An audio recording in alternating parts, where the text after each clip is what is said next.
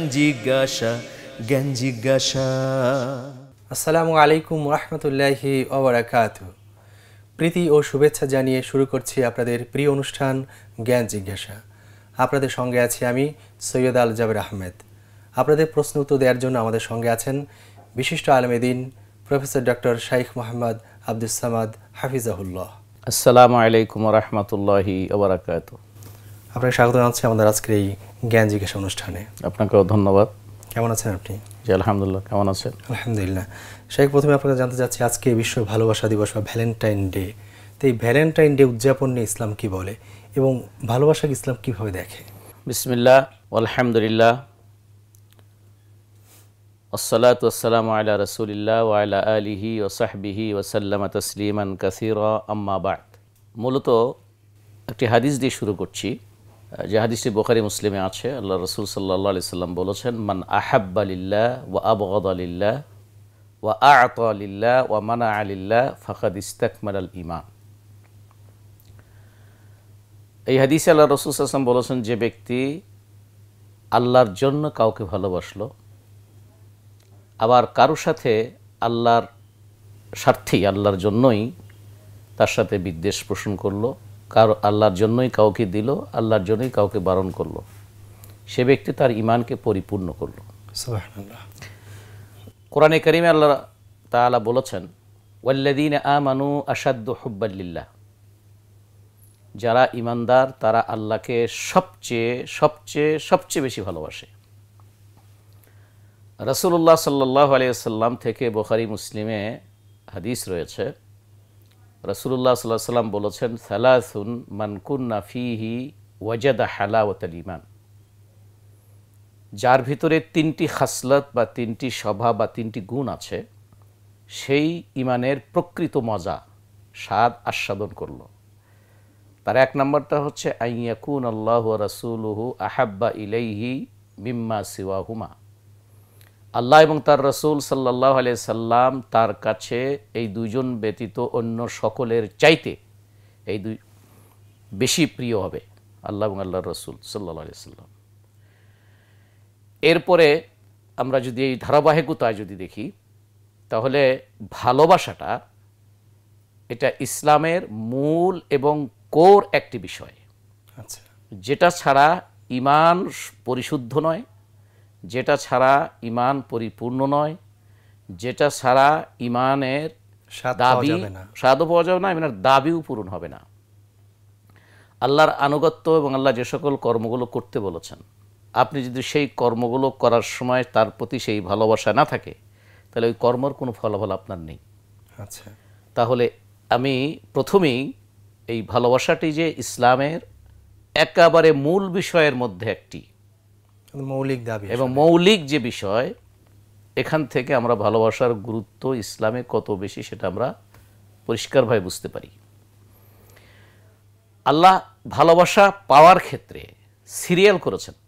আচ্ছা, সর্বপ্রথম সবচেয়ে বেশি হচ্ছে আল্লাহ পাবেন মানুষের ভালোবাসা, এরপরে তার রাসূলের প্রতি ভালোবাসা, এর পরে আল্লাহর দ্বীনের উপরে চলা এবং আল্লাহর দ্বীনের উপরে যাতে অন্যরা চলে সেজন্য কোরআন এবং সুন্নাহ অনুযায়ী নিয়মতান্ত্রিকভাবে তাদেরকে বোঝানো, বলা, চেষ্টা করা। এইটা হচ্ছে এই তিনটি বিষয়ের প্রতি ভালোবাসার সিরিয়াল করে দিয়েছেন আল্লাহ। এরপরে অন্য অন্য দুনিয়াতে যে সকল আমাদের জ্ঞাতি, আত্মীয়, নিকটতম, রক্তের সম্পর্ক, দূরের সম্পর্ক, কাছের সম্পর্কীয় মানুষ যারা আছে, তাদেরকে পর্যায়ক্রমে আল্লাহ এবং আল্লাহর রাসূল এবং আল্লাহর দ্বীনের পরেই হচ্ছে পিতামাতার প্রতি সবচেয়ে বেশি ভালোবাসা থাকা, এরপরে নিজের স্ত্রীর প্রতি, সন্তানাদির প্রতি, তারপরে এভাবে পর্যায়ক্রমে ভাই বোন আত্মীয় স্বজন এবং মানুষের প্রতি ভালোবাসা। মানুষের প্রতি ভালোবাসা মানে মানুষের প্রতি মর্যাদা। সেই মানুষ যেই হোক না কেন, তার ধর্মীয় বিশ্বাস যেই হোক না কেন, তবে আমরা কোনো মানুষকে ঘৃণা করি তার চরিত্রের কারণে, তার কিছু খারাপ কাজকর্মের কারণে, তার আচরণকে ঘৃণা করি, নট এ ম্যান, মানুষকে আমরা করি না। তো এই জন্য ইসলাম ভালোবাসাকে অনেক উচ্চ মর্যাদা দিয়েছেন।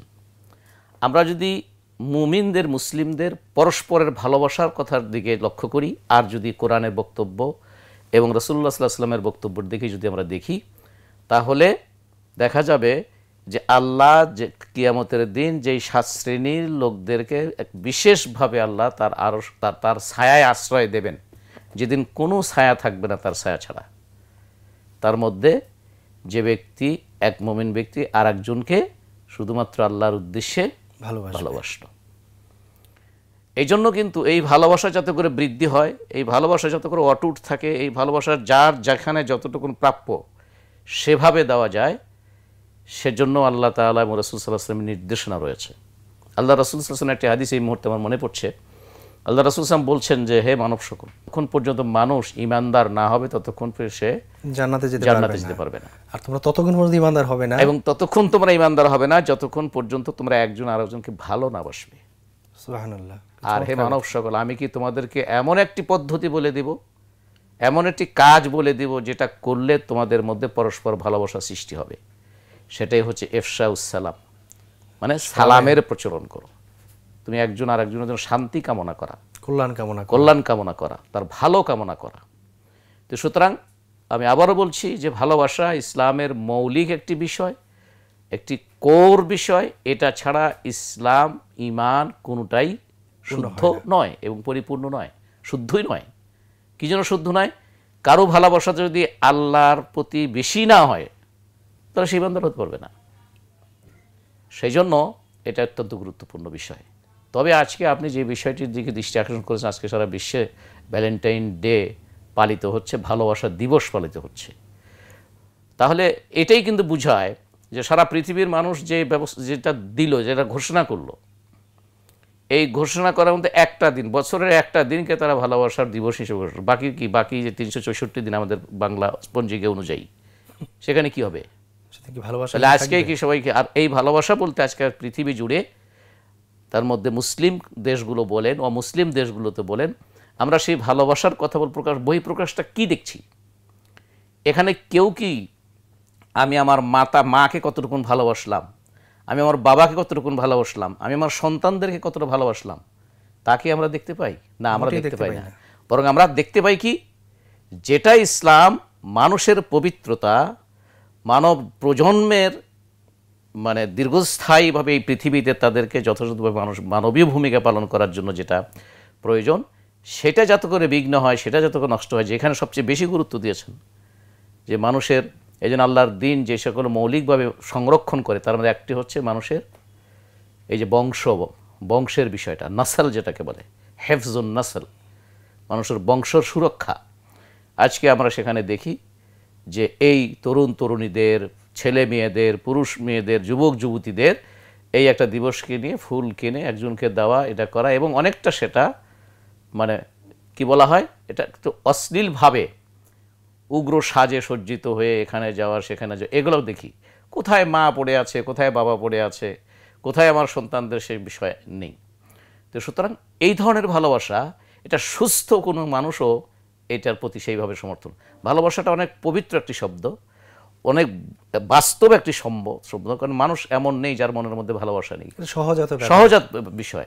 কিন্তু সেইটাকে একটা নোংরামের জায়গায় নেওয়ার জন্য আজকে আমরা লক্ষ্য করি। একটা মজার ব্যাপার যে ভ্যালেন্টাইন যিনি ছিলেন, উনি কিন্তু বিবাহের ব্যবস্থা করেছেন, সেটা আমাদের ঘটনা, তো সে একটা ঘটনাটা আছে, সেটা কিন্তু না করে বিবাহ বহির্ভূত প্রেম উস্কানি দেওয়া হচ্ছে, তাহলে উস্কানি দেওয়া হচ্ছে, বিপরীত হচ্ছে, তাহলে বিপরীত হচ্ছে। ভ্যালেন্টাইন যেটা চেয়েছেন সেটা কিন্তু হচ্ছে না। সুতরাং সেই বিষয়টিকে আমাদের মনে রাখতে হবে। এই কারণে আমরা মনে করি প্রকৃত ভালোবাসা এটা ইসলাম বলেছে, ইসলাম দিয়েছে। স্ত্রীর প্রতি কেমন ভালোবাসা থাকতে হবে রাসূলুল্লাহ সাল্লাল্লাহু আলাইহি ওয়াসাল্লাম শিখিয়েছেন। মা আয়েশা সিদ্দিকা রাদিয়াল্লাহু আনহা বলছেন যে আমি লক্ষ্য করেছি খেতে বসে একসাথে, আমি যে পাত্রের পানি পান করেছি, আমি লক্ষ্য করেছি ওই পাত্রেই রাসূলুল্লাহ সাল্লাল্লাহু আলাইহি ওয়াসাল্লাম ঠিক ওই জায়গাতেই মুখ রেখে, ঠোঁট রেখে তিনি পানি পান করেছেন। আমি লক্ষ্য করেছি রাসূলুল্লাহ সাল্লাল্লাহু আলাইহি ওয়াসাল্লাম কখনো কখনো কোনো হাঁড়িটা আমি চাবিয়ে দিলে সেটা রাসূলুল্লাহ সাল্লাল্লাহু আলাইহি ওয়াসাল্লাম সেখান থেকে চিবিয়ে খাইতেন। তাহলে এইভাবে দেখে রাসূলুল্লাহ সাল্লাল্লাহু আলাইহি ওয়াসাল্লাম তার স্ত্রীদেরকে সহায়তা করেছেন কাজের, তারা কোনো কথা বললে সেটা মেনেছেন এবং তাদের পরামর্শকে শুনেছেন, তাদেরকে সম্মান প্রদর্শন করেছেন, সম্মান দিয়েছেন।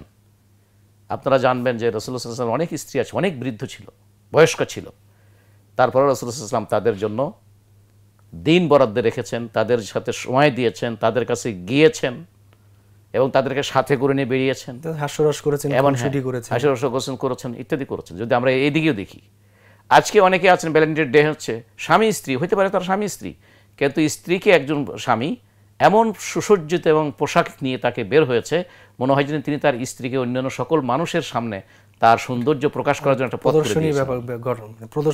প্রদর্শনী করছেন। তো সুতরাং এগুলো তো ইসলাম এগুলোকে রক্ষা করতে বলে, এগুলোকে এভাবে সস্তা মানুষের সামনে তুলে ধরার জন্য, এটাকে ভালোবাসা নয়। এটা বলা যায় অশ্লীলতা, এটা বলা যায় অশ্লীলতার একটা একটা একটা বহিঃপ্রকাশ, ভাব প্রকাশ করা। কালচারটি বাংলাদেশেরও কালচার, এটা এবং আমাদের দেশেরও কালচার নয়। এই ভ্যালেন্টাইন ডে আমার যদ্দূর মনে আসার সময় একটা গাড়ির ভিতরে আমি বলতেছিলাম, আমরা একটা প্রশ্ন নিয়ে নিচ্ছি। জি, আসসালামু আলাইকুম, কে বলছিলেন, কোথায় বলছিলেন? ওয়ালাইকুম সালাম, নাম? বাসির ভাই। আমার একটা প্রশ্ন ছিল আমাদের সম্মানিত মহতারামের কাছে। জি বলুন, কি প্রশ্ন আপনার? আমি প্রায় শুনে থাকি, উনি চমৎকার আলোচনা করেন। ধন্যবাদ। প্রশ্ন হচ্ছে, অন্ধ ব্যক্তি আজান দিতে পারবে কিনা?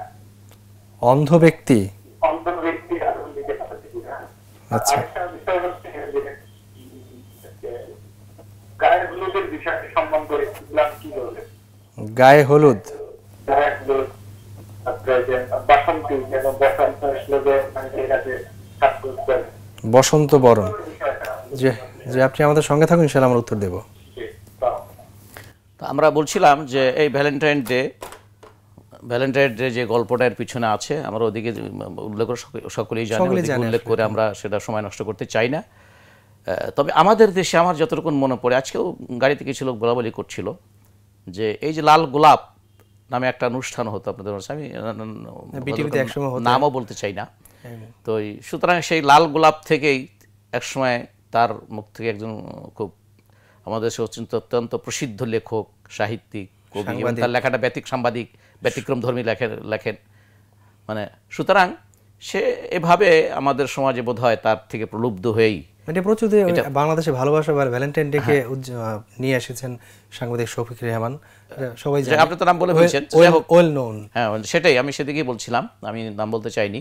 তো সুতরাং এটা এই সকল ডে দিবস, সেই দিবসে এটার মধ্যে সীমাবদ্ধ হয়, সেই উতলে যাওয়া, সেই বিষয়টাকে একেবারে করা, এটা ইসলাম এই সীমা লঙ্ঘনটাকে পছন্দ। পবিত্র জিনিস পবিত্র জায়গার মধ্যেই থাকতে দেওয়া উচিত।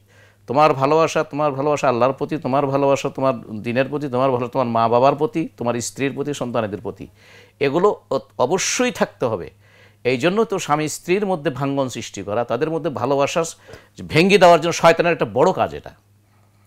তাহলে আল্লাহর বিধানে স্বামী স্ত্রীর মধ্যে অগাধ ভালোবাসা থাকা, মানুষের প্রতি ভালোবাসা থাকা, এগুলো হচ্ছে ইসলামের তথা আল্লাহ রাসূলের এই তথাকথিত ভালোবাসা আসলে ভালোবাসা না, এটা ভালোবাসা না, এটা একটা মেকি আমার কাছে মনে হয়। এর পেছনে একটা বাণিজ্যিক উদ্দেশ্য আছে, আর বাণিজ্যিক বড় একটা উদ্দেশ্য থাকে, ফুল বেচা কেনা হবে, তারপরে আরো বিভিন্ন কাপড় চোপড় হবে সেই প্রসঙ্গে। একই যেমন আজকে ঘটনাচক্রী হোক, যেভাবে হোক, আমাদের দেশে আমাদের পহেলা ফাল্গুনটাও বসন্তকালের প্রথম দিন, এটাও বোধ হয় এক ভদ্রলোক বোধ হয় করেছেন বোধ হয় এক ভদ্রলোক।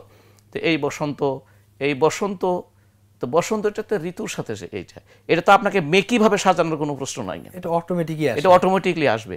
আপনি ওই শাড়ি পরলেও ও ফাল্গুনভাবে তার প্রথম দিন তা আসবেই, ওই গাছের পাতা ঝরতে থাকবে, নতুন পাতা গজাবে, নতুন ফুল গজাবে, নতুন কিছু হবে। আপনি শাড়ি পরেও ওই রঙের থাকলেও এটা হবে, মাথার উপরে ওইরকম একটা চাকের মতো একটা গাছের দিয়ে হলেও যেটা হবে, না হলে এটা হবে। এটার মধ্যে আলাদা কোনো ব্যাপার নেই। বরং এই দিন, প্রতিটি দিনই আল্লাহ, সেই দিনে তুমি কত বেশি আল্লাহকে স্মরণ করতে পেরেছ, মানুষের জন্য কত বেশি কল্যাণের কাজ করতে পেরেছ, কত বেশি মানব সেবা করতে পেরেছ, কত মানুষ আমাদের দেশের রাস্তাঘাটে কত ছিন্ন মুকুলদেরকে আমরা দেখি, তুমি ফুল কিনে পয়সা নষ্ট করছো, তুমি তার হাতে কয়টা টাকা দিয়েছো মানে তোমার এই দিবসের হিসেবে। সুতরাং সেদিকে আমরা যাই না। আজকে মানুষ অসারতার পিছনে ছুটছে। মানুষের প্রতি যে দায়িত্ব, মানুষের প্রতি যে কর্তব্য, এখান থেকে আমার কাছে মনে হয় গোটা মানবতাকে কেন যেন অথবা কারা অথবা কে যেন একটু সরিয়ে নিয়ে যাচ্ছে, যে মানুষ তার প্রকৃত দায়িত্ব থেকে হয়ে অসারের পিছনে চলছে, মরীচিকার পিছনে চলছে, এবং এটা কি বলা হয়, কুয়াশার পিছনে চলছে, অর্থহীন কাজের মধ্যে সময় নষ্ট করছে, অর্থ ন্যায় করছে। আল্লাহ আমাদেরকে একান্ত রক্ষা করুন, আমাদের সমাজকে আল্লাহ পাক রক্ষা করুন এবং মানবতাকে আল্লাহ পাক রক্ষা করুন। শেখ, আমাদের এক ভাই ফোন করে জানতে চেয়েছেন যে অন্ধ ব্যক্তি আজান দিতে পারবে কিনা? রাসূল ইসলামের মুয়াজ্জিনই ছিলেন আব্দুল্লাহ ইবনে মাকতুম। আব্দুল্লাহ ইবনে মাকতুম তিনি মুয়াজ্জিন ছিলেন, সুতরাং নিঃসন্দেহে দিতে পারবে। এবং শুধু মুয়াজ্জিন কেন, ইমামতিও করতে পারে। আচ্ছা, সৌদি আরবে অন্ধ ব্যক্তির অনেক বড় বড়, এই যে এখনো যিনি গ্র্যান্ড মুফতি আছেন উনি অন্ধ। আচ্ছা, এর আগে যিনি মারা গেছেন বড় গ্র্যান্ড মুফতি যিনি মারা গেছেন, এবং সারা বিশ্বে যিনি বড় মুস্তাহিদ আলিম হিসেবে এই বর্তমান যুগে যিনি ছিলেন, শেখ বিন বাজ, আব্দুল আজিজ বিন বাজ, তিনি অন্ধ ছিলেন। এরকম সৌদির বড় বড় আলেমরা অন্ধ এবং তারা মসজিদে ইমামতি করেন, দর্স দেন, লোকদেরকে দিনের পথে নেন, তাদের কোরআন হাদিস মুখস্থ। তো সুতরাং আর রাসূল ইসলামের তো ছিল উম্মে মাকতুম ছিলেন, এবং রাসূল ইসলাম তাকে মদিনার খলিফাও দায়িত্ব দিয়ে গিয়েছিলেন যে উনি যখন যুদ্ধে চলে গিয়েছেন। সুতরাং নিঃসন্দেহে মানে আজানও দিতে পারবে, এমনকি তিনি ইমামতিও করতে পারবে। আর ভাই আরেকটি প্রশ্ন করেছেন যে গায়ে হলুদ এবং বসন্ত, আমরা উত্তর দিয়েছি, তো গায়ে হলুদের ব্যাপারটা আসলে গায়ে হলুদটা নীতিগতভাবে এটা ইসলামে জায়েজ আছে, নীতিগতভাবে ইসলামে জায়েজ আছে, যদি ইসলামী শরিয়া সীমারেখা মেনে চলে, পর্দা ইত্যাদি বা যাদের সঙ্গে দেখা সাক্ষাৎ হয় না, এই ধরনের সীমা রেখা যদি মেনে চলে সেটা করা হয় তাহলে নেই। তবে এই উপলক্ষে অবাধ মেলামেশা নারী পুরুষের যাদের সঙ্গে দেখা সাক্ষাৎ বৈধ নয়, অথবা পুরুষরা মেয়েদের সাথে মেয়েদের গায়ে হলুদ মাখানো, মেয়েরা পুরুষের গায়ে হলুদ মাখানো, এটা তো সুস্পষ্ট হারাম, এতে কোনো সন্দেহ নাই। আমি এর সপক্ষে একটা হাদিস বলছি যে রাসূলুল্লাহ সাল্লাল্লাহু আলাইহি ওয়াসাল্লাম জাবের ইবনে আব্দুল্লাহ রাদিয়াল্লাহু তাআলা আনহুকে, আব্দুল্লাহ ইবনে জাবের রাদিয়াল্লাহু তাআলা আনহুকে তার হাতে দেখলেন হলুদ মেহেন্দির, মেহেন্দির দাগ দেখলেন। তখন তাকে জিজ্ঞাসা করলেন, তিনি বললেন ইয়া রাসূলুল্লাহ তাযাওয়াজতু, আমি বিয়ে করেছি। আচ্ছা, তাহলে দেখা যাচ্ছে তিনি তার গায়ে তাহলে হলুদ বা মেহেন্দি তিনি লাগিয়েছিলেন, তো অথবা ওই রঙের হলুদ লাগিয়েছিলেন। রাসূল জিজ্ঞাসা করলেন, তখন আবার জিজ্ঞাসা করলেন তুমি কি মেয়ে বিয়ে করেছো, মানে কুমারী মেয়ে নাকি তালাকপ্রাপ্তা অথবা স্বামী হারা তো বিধবা মেয়েকে? রাসূল বললেন ইয়া রাসূলুল্লাহ আমি একটা বিধবা মেয়েকে বিয়ে করেছি। আচ্ছা, তখন বললেন তুমি কেন, তুমি নিজে তো যুবক, তুমি নিজে তো কুমার, তুমি কেন একটি কুমারী মেয়েকে বিয়ে করো নাই? তাহলে তোমার পরস্পরের মধ্যে তোমাদের মজাটা একটু বা আনন্দটা তোমাদের একটু বেশি হতো, সেও তোমার সাথে রসিকতা করতো, তুমি তার সাথে রসিকতা করতে। তখন তিনি বললেন ইয়া রাসূলুল্লাহ আপনি তো জানেন আমার বাবা অমুক যুদ্ধে শহীদ হয়েছেন, আমার ছোট ছোট বোনেরা আছে, আমি চিন্তা করলাম যে আমি যদি এরকম একটা ওদের মতোই ছোট একটা মেয়ে, কুমারী মেয়েকে নিয়ে আসি, তাহলে ওদেরকে ভালো শিক্ষা দিতে পারবে না, তাদেরকে ঠিকমতো লালন পালন করতে পারবে না। এই জন্য একজন মেয়েকে আমি বিয়ে করেছি যাতে করে সে তাদেরকে শিক্ষা দিতে পারে, তাদেরকে লালন পালন করতে পারে, এই জন্য। তাহলে এখানে কিন্তু একদিকে এটা যে আমাদের দেখে বুঝলেন গায়ের হলুদ হলুদ দেখে বুঝলেন, তাহলে দেওয়া হয়েছে। একইভাবে আব্দুর রহমান বিন আউফকে রাসূল জিজ্ঞাসা করেছিলেন তার গায়ে হলুদ দেখে, তিনি বলছে বিয়ে করেছি রাসূল, কি দিয়েছো, তাকে কি মাহারান দিয়েছে? তখন তিনি উত্তর দিয়েছেন এই দিয়েছি।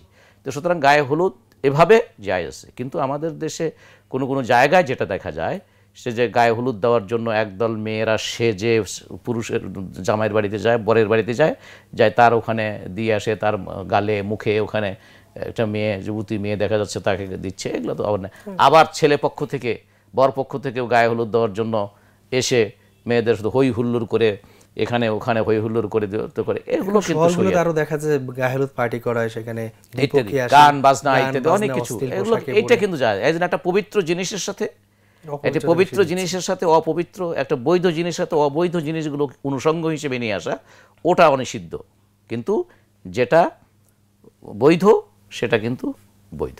আমরা বলতে পারি শর্ত সাপেক্ষে গায়ে হলুদ যায়, অবশ্যই জায়েজ আছে। সেটা আমাদের সময় একটা বিরতি নেই, বিরতির পর আমরা আবার ফিরে আসবো।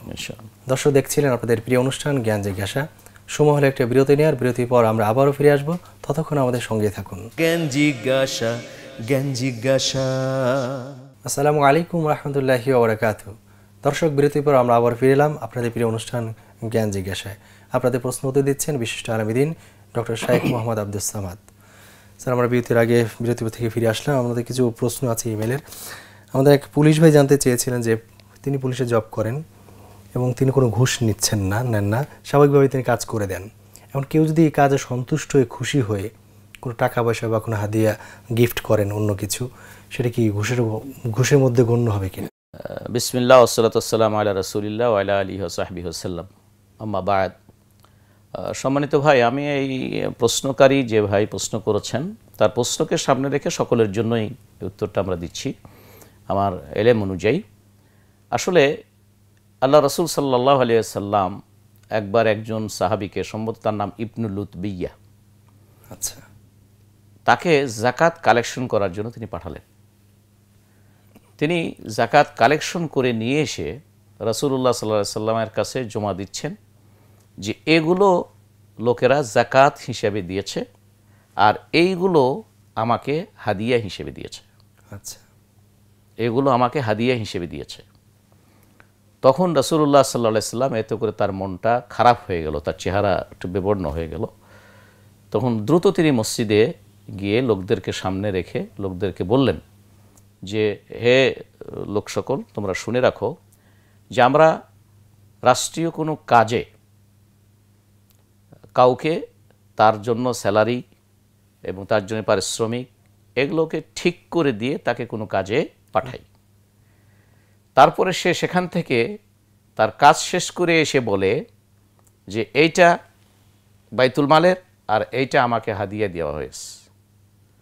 আমি বলতে চাই যে তোমাদের কেউ নিজের বাপ মায়ের বাড়িতে বসে থেকে দেখুক না কয়টি হাদিয়া তার কাছে আসে, আচ্ছা, কয়টি হাদিয়া তার কাছে আসে। তো সুতরাং রাসূলুল্লাহ সাল্লাল্লাহু আলাইহি সাল্লামের এই কথা থেকে বোঝা যায় পরিষ্কারভাবে যে আপনি এর থেকে উলামায়ে কেরাম যে নীতিমালা বের করেছেন সেটা হচ্ছেই যে একজনের সাথে একজনের সম্পর্ক থাকার কারণে চাকরি বাকরির আগেই নর্মাল ওয়েতে তাদের মধ্যে হাদিয়া, গিফট, আসা যাওয়া, এটা দেওয়া নেওয়া এগুলো ছিল। সে আমরা একটা প্রশ্ন নিয়ে নিচ্ছি। আসসালামু আলাইকুম। ওয়ালাইকুম আসসালাম। আপনার পরিচয় দিয়ে প্রশ্ন করুন।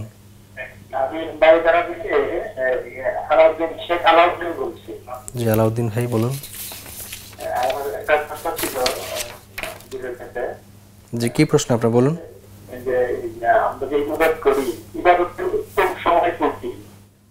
ইবাদতের নফল ইবাদত, যেকোনো ইবাদত, মানে আল্লাহকে প্রার্থনা করবো, আর স্বাদ আমি কিভাবে পাবো? ইবাদত করলাম, সেই প্রার্থনার স্বাদটা আমি কিভাবে পেতে পারি? নিজের মধ্যে অনুভূতি বিষয়। আচ্ছা, ঠিক আছে, আপনি আমাদের সঙ্গে থাকুন, ইনশাআল্লাহ উত্তর দেব। আমরা ঘুষ প্রসঙ্গে কথা জি, এইদিকে এই জন্য যে নীতিমালা বিশেষজ্ঞ ইসলামিক স্কলাররা করেছেন সেটা হচ্ছে এই যে কোনো ব্যক্তির সাথে কোনো ব্যক্তির যদি সম্পর্ক আগের থেকেই ছিল, তাদের মধ্যে বিভিন্ন উপলক্ষে অথবা এমনিতেও গিফট আদান প্রদান, তিনিও তাকে দিতেন, সেও তাকে দেয়, কেউ এদের বাড়িতে সে যাওয়ার সময় গিফট নিয়ে যায়, উনিও আসেন, আগে থেকেভাবে ছিল। এরপরে তাদের মধ্যে কেউ যদি কোনো মানে পদস্থ কোনো পদবিতে অথবা এমন কোনো পদে তিনি চাকরি করেন যেখানে তার হাতে বেশ কিছু সুযোগ সুবিধা দেওয়া, আর্থিক সুযোগ দেওয়া, বিভিন্ন সুযোগ সৃষ্টি করে দেওয়ার এ ধরনের ক্ষমতা তার হাতে আছে, এ ধরনের তার আছে, সেক্ষেত্রে এই ব্যক্তি যদি তার কাছে কোনো কাজ করা ছাড়া আগের থেকে যাদের লেনদেনের অভ্যাস ছিল তারা যদি এখনও কন্টিনিউ করে, বিশেষজ্ঞরা বলেন এটা কোনো ঘুষের পর্যায়ে পড়বে না যদি সুনির্দিষ্টভাবে কোনো কাজের পিছনে ঘুষ দেওয়ার কোনো ঘটনা না ঘটে। এমনি দিলে, যেভাবে বলা হয় এমনি দিয়েছে, সেই এমনি দেওয়াটা যদি আগে থেকে দেওয়া হতো তাহলে সেটার মধ্যে পড়বে না। কিন্তু আগে কোনো এ ধরনের কোনো সম্পর্ক ছিল না। এখন আমি একটা পদে আছি, যেই পদে থেকে মানুষদেরকে সহযোগিতা করা, মানুষদের বিভিন্ন সুযোগ সুবিধা করে দেওয়া অথবা স্কোপ তৈরি করে দেওয়া, আমি সেখান থেকে কিছু আমি আমার জুরিডিকশনের মধ্যে সেটা করতে পারি। এরপরে আমাকে লোকেরা এখন গিফট দিচ্ছে, আগে আমাকে কেউ গিফট দিত না, এখন আমাকে গিফট দিচ্ছে। তো সেটা ওলামায়ে কেরামরা বলেছেন এটাও ঘুষের মধ্যে পড়বে। যেমন রাসূলুল্লাহ সাল্লাল্লাহু আলাইহি সাল্লাম ওই ব্যক্তিকে বললেন যে তোমার বাড়িতে তো বসে থেকে দেখো তো তোমার কাছ থেকে, তোমার কাছে এই যে এলাকা তোমাকে পাঠাইছিলাম সেই এলাকায় থেকে কয়টা হাদিয়া তোমার বাড়িতে আসে। আচ্ছা, তো সুতরাং যদি আগে থেকেই থেকে আসে তাহলে সে জায়েজ আছে। একেবারে যে নতুন একটা কাজের মধ্যে পুলিশে কাউকে ধরে নিয়ে গেল, পুলিশ না, পুলিশের বিষয় বলছি না, যে কোনো ব্যাপারই হোক। পুলিশ ভাই প্রশ্ন করেছিলেন। আচ্ছা, মানে তিনি আমাকে বলেছেন, প্রশ্নটা আমাদের পাঠিয়েছেন যে মানে তার ভাইকে গ্রেপ্তার করে নিয়ে গিয়েছিল, এখন সিস্টেম অনুযায়ী তার ভাই মুক্তিও পেয়েছে, কিন্তু এখন ওই তাদের পরিবার তাকে কিছু গিফট দিতে চাচ্ছে, সেই গিফটটা নেওয়া তার জন্য বৈধ কিনা? আমার কাছে মনে হয় ভাই, আপনি যেহেতু আল্লাহকে ভয় করেছেন এবং এই জন্য আসল কথাটা জানতে চেয়েছেন, আমার কাছে মনে হয় যে আমরা হয়তো পরিষ্কার করেছি। ওই ফ্যামিলির সাথে যদি আপনার সাথে আগের থেকেই আচ্ছা, এরকম গিফট দেওয়া নেওয়ার প্রচলন থেকে থাকে তাদের পক্ষ থেকে, তাহলে আপনি নিতে পারবেন। আর যদি তা না থেকে থাকে, তাহলে হয়তো আপনি তাদের জন্য এই উপকারটা করেছেন, তারা এর বিনিময়টা দিতে যাচ্ছেন, আপনি এটাকে অ্যাভয়েড করেন। আল্লাহ আপনাকে অন্য দিক থেকে বরকত দেবেন এবং আল্লাহ আপনার প্রতি এই যে এই জায়গাতে এই সুযোগ থাকা সত্ত্বেও যে আপনি একটা শক্তিশালী অবস্থানে আছেন, এটা আল্লাহ আপনাকে অনেক বড় উত্তম পুরস্কার দেবেন। এই ভাইকে আমি সেই পরামর্শই দিব। আমাদের এক ভাই আলাউদ্দিন ভাই জানতে চেয়েছিলেন যে ইবাদতের উত্তম সময় কোনটি? আচ্ছা, ইবাদত তো বৃহত্তর বিষয় ভাই, প্রশ্নটা আমি খেয়াল করেছি। ইবাদত যেগুলো কম্পালসারি, সেগুলো তো নির্ধারিত টাইম আছে, দিন দেওয়া আছে, সময় দেওয়া আছে। যেমন সালাত, রমাদান মাসে রমাদান, ইন্নাস সালাতা কানাত আলাল মুমিনিনা কিতাবাম মাওকুতা, এটা সময় মতো হইতে হবে। আচ্ছা, যেমন রমাদান মাসের রোজা 1 মাস, এটা সময় মতো হতে, হজ সময় মতো হইতে হবে। সুতরাং এই যে সময়গুলোতে যে ইবাদতগুলোকে কম্পালসারি করে দেওয়া আছে, সেটা তো সেই সময়ই করতে হবে, ওটা করার তো কোনো সুযোগই নেই। আমার মনে হচ্ছে যে ভাইয়ের বোধহয় প্রশ্নটা হচ্ছে যে নফল ইবাদত যেটা আমরা করি, এই নফল ইবাদতের ক্ষেত্রে যদি সেটা সালাত হয়, তাহলে সেটা অবশ্যই রাত্রির সালাত হচ্ছে সবচেয়ে বেশি প্রিয়। এবং আর যদি রোজা হয়, তাহলে যে দিনগুলোতে আল্লাহ রাসূল সাল্লাল্লাহু আলাইহি ওয়াসাল্লাম তিনি সিয়াম পালন করেছেন, সেই সিয়ামের কিছু দিনও আছে, যেমন প্রতি সপ্তাহের সোমবার, বৃহস্পতিবারের দিনে, তারপরে এই যে মুহররম মাসের 10 তারিখে, 9 তারিখ, 10 তারিখ, 11 তারিখ, এভাবে আরাফার দিবসে, তারপর এইভাবে যে দিবসগুলো আছে যেটা রাসূল সাল্লাল্লাহু আলাইহি ওয়াসাল্লাম থেকে সাবেত আছে, সেই দিনগুলোতে ইবাদত করা হলো সবচেয়ে বেশি আল্লাহর কাছে বেশি প্রিয়।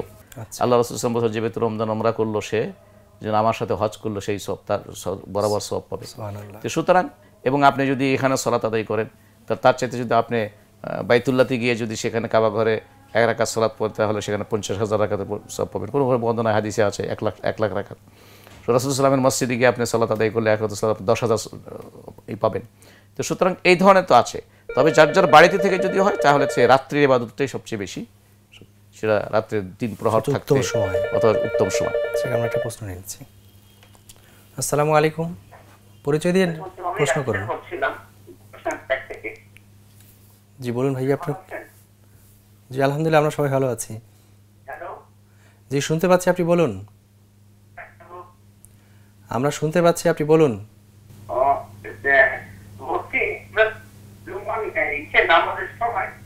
বাইরে অনেক দূর গিয়ে নামাজ পড়লাম, সেটা 100 কিলোমিটার বা 50 কিলোমিটার, 40 কিলোমিটার এমন বা সফরের দূরত্ব হলো না, কিন্তু নিজেদের মধ্যে মনে হচ্ছে যে আমরা সফরে আসছি, অনেক দূরে আসছি।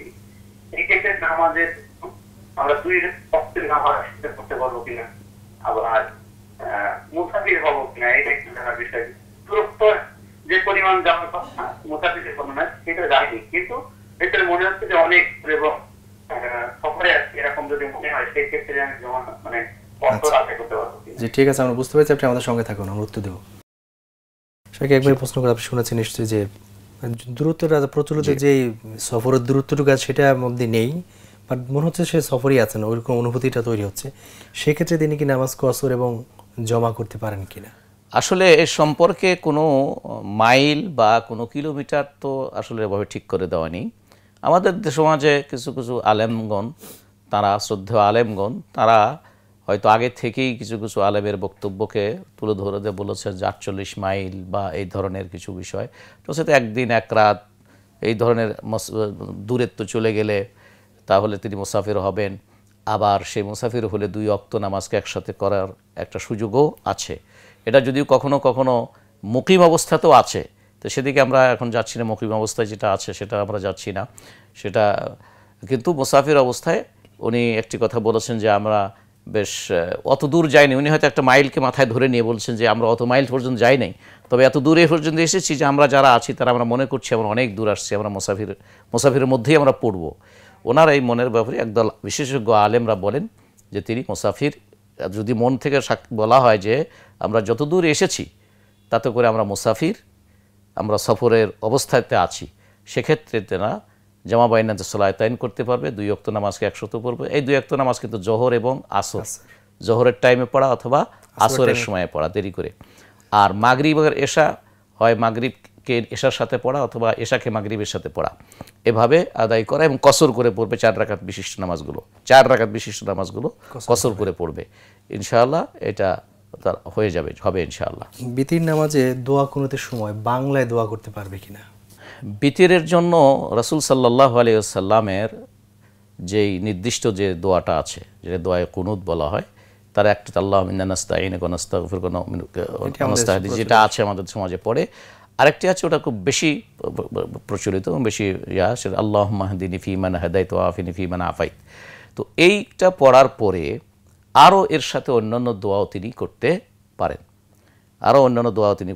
আমরা যেমন আপনারা নিশ্চয়ই লক্ষ্য করেছেন, আপনারা গেছেনও হয়তো, যে বাইতুল্লাহতে যখন খতমে তারাবি হয়, তারাবির পরে যখন বেতের পড়া হয়, তো বেতের পড়ার পরে সে বেতের শেষে অনেক দোয়াগুলো পড়া হয়।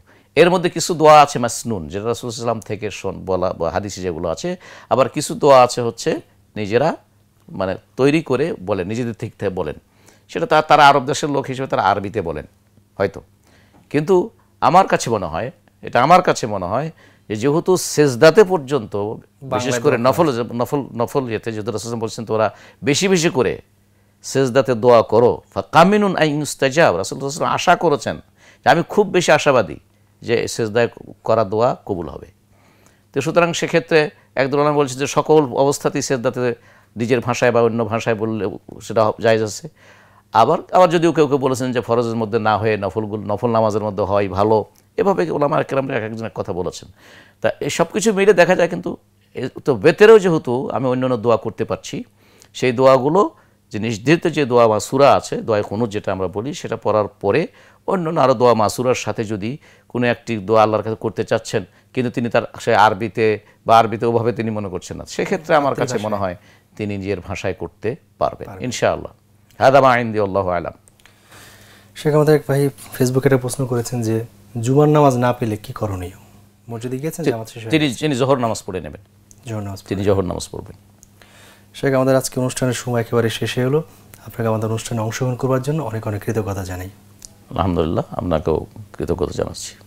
দর্শক দেখছিলেন আপনাদের প্রিয় অনুষ্ঠান জ্ঞান জিজ্ঞাসা। আমাদের আজকের সময় শেষ হয়ে এলো। আগামী পর্ব দেখবার আমন্ত্রণ জানিয়ে আজকের মতো বিদায় নিচ্ছি। আসসালামু আলাইকুম রাহমাতুল্লাহি ওয়া বারাকাতুহু। অজানাকে জানতে হলে, অচেনাকে চিনতে হলে মনের ভেতর থাকতে হবে জ্ঞান জিজ্ঞাসা, জ্ঞান জিজ্ঞাসা, জ্ঞান জিজ্ঞাসা। বৈচিত্র্যপূর্ণ আরও অনুষ্ঠান দেখতে আমাদের চ্যানেলটি সাবস্ক্রাইব করুন www.youtube.com/cpanvision TV।